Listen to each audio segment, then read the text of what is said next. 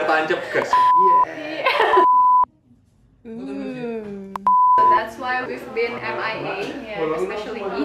Jadi aku akan menilai kritik masing-masing. Kriterianya ada 3 ya. Jadi pertama, waduh. Hey guys, happy Halloween!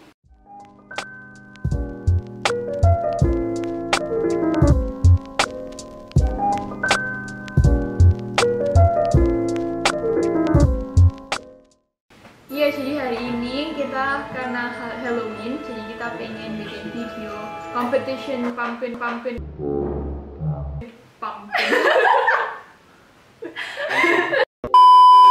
Ya, jadi hari ini karena kita Halloween, kita mau bikin competition pumpkin carving sama temennya kita dari channel As in Living in Time. Kita panggil orangnya.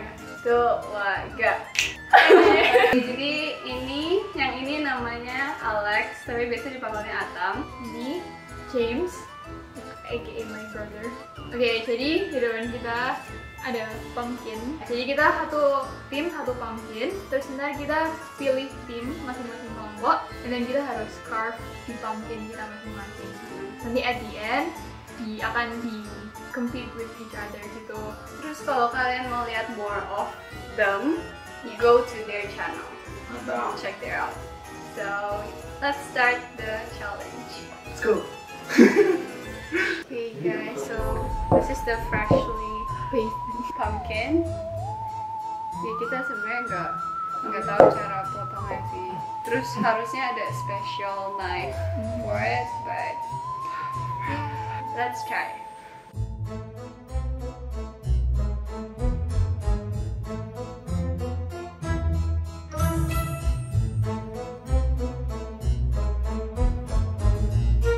One eternity later. God help.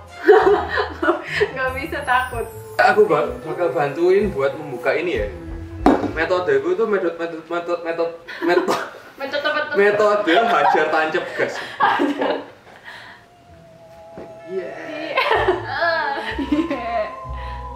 Bisa putih-putih.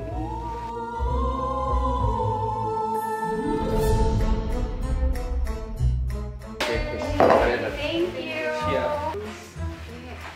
Oh ini udah. Ya, soalnya kalau di sini tuh sampahnya dipisahin. Sampah makanan sama yang lain. Kayak di kalau gini. Hah? Oh ya? Atau enggak usah. Jadi dalamnya tuh begini.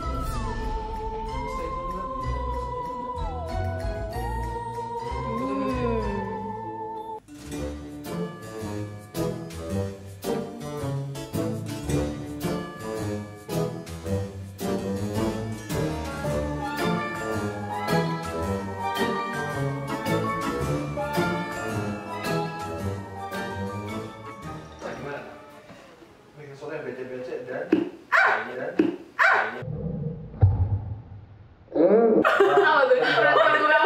Rambut. kita becek dan berambut apa itu?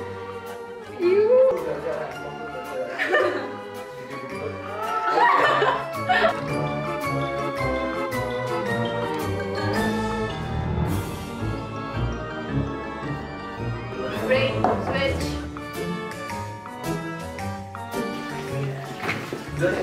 Udah ada video lagi.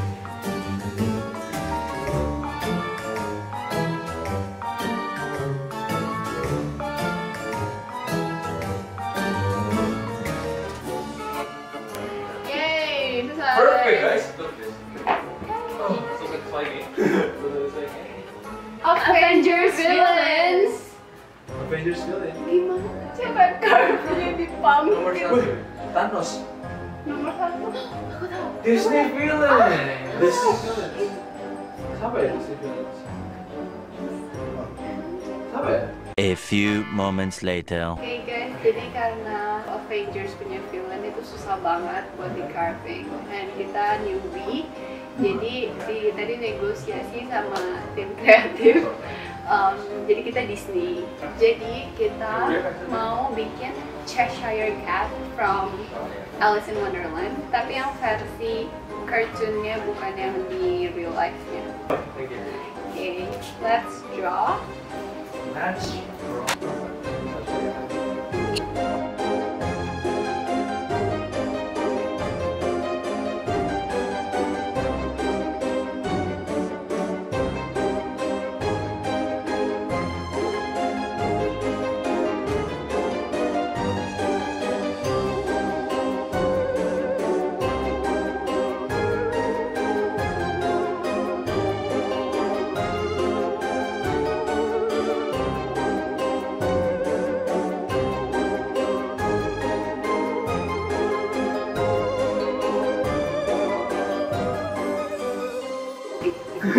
Ih, Raffi.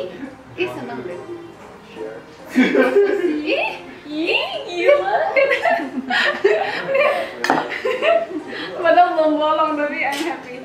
Kita perlu ini isinya kayak harusnya kita tadi kurangin dikit. Ini tebal banget, guys. So that's why we've been MIA, yeah, especially me.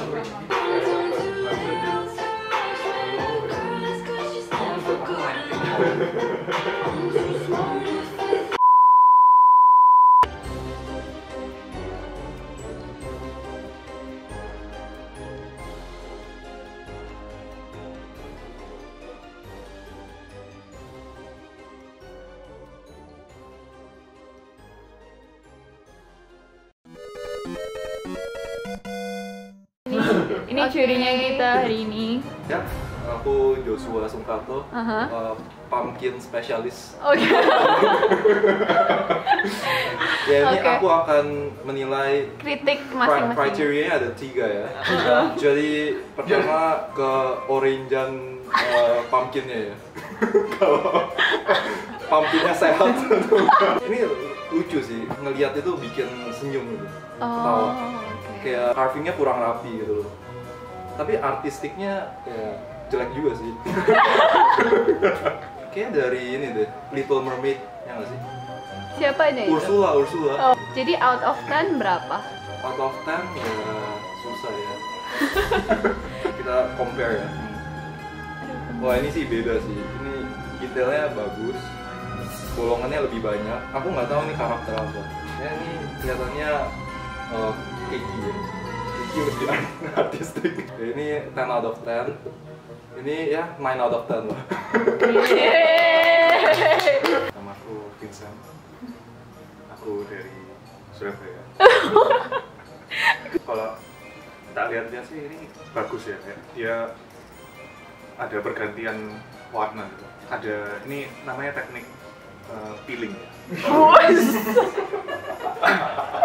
Ada peeling, ada carving. Jadi bagus ya apply dua-duanya. Bentar ya, aku amatin lagi. Iya, kalau aku ngeliat mata itu kayak seolah-olah dia ngeliat ke soul gitu, langsung. Jadi nggak cuman penampilan sih, kayak dia langsung Apain ke hati? bagus ya di situ. Aku belum lihat yang ini. Waduh. Ini lebih bisa sampai lihat dalam-dalamnya. Tekniknya bagus juga, kayak dia detail gitu. Dari segi carvingnya itu, bolong-bolongnya itu sampai gak nanggung-nanggung, bolong-bolong. Dan itu yang bikin shadow di dalamnya itu kelihatan. Itu yang bikin spooky vibe-nya keluar. Buat ini 9.5. Ini sorry ya, tapi kayak I think ini 9.75.